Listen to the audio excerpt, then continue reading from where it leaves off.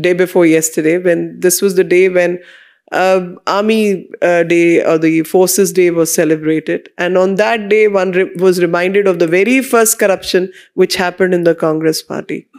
And the silsila goes on. All these state governments also where they've run the governance, other places where they have been in some form of power structure.